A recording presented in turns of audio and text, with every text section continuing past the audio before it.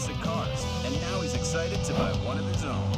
He wants a ride that'll turn some heads, and so, with his buddy Marty... I'm excited about this one. Me too. He's checking out a lead on a unique 75 Hurst Oldsmobile. Look at that. Yeah. Love it. That's a great-looking car, man. The Hurst Oldsmobile is one of the coolest cars, the neatest cars that we have at the moment. It's a specialized car that was built by GM in 1975. This car was a limited production. There was just a hair over 2,500 of these produced.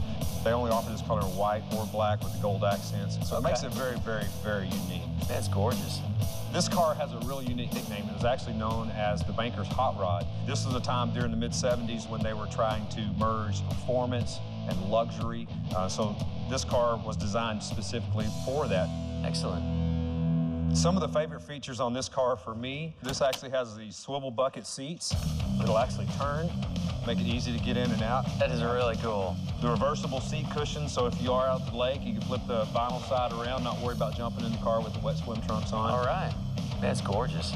Power steering, tilt steering, air conditioning. It has a Hurst dual gate shifter, which allows you to put it in drive and drive it just like normal, or slip it over into the second gate, and you control your sit points from first, second, third. I like that. Yeah. Dual exhaust, rear window defrost. Obviously gas in the back, a little different than some of the newer cars. Yeah. Okay. These T-tops look great on there, too. Yeah. Back in the day, the manufacturers quit making convertibles in the early 70s, so they went to a T-top, so you still have a rigid cage around you, but you have that open air feel. You can just pop them tops off and head down the road with the wind in your hair. Love it. This particular vehicle, you can feel the power behind this car. There's just something about these 60s and 70s cars. They don't build the cars like this anymore. Right. There she is, the big block 455. Look at that. That looks great. A little less than half of them had the 455 engine, so that makes it very rare. Man, what a great looking car. Yeah, thank you. Just fantastic. Can we take it for a spin? Absolutely. Hop on in. Ready? Yeah, this is great, dude. That sounds perfect, man.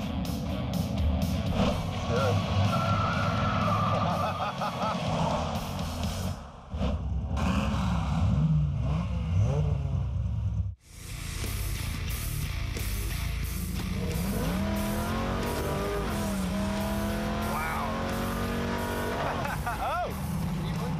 We did past 4 cars. Every single one of those people was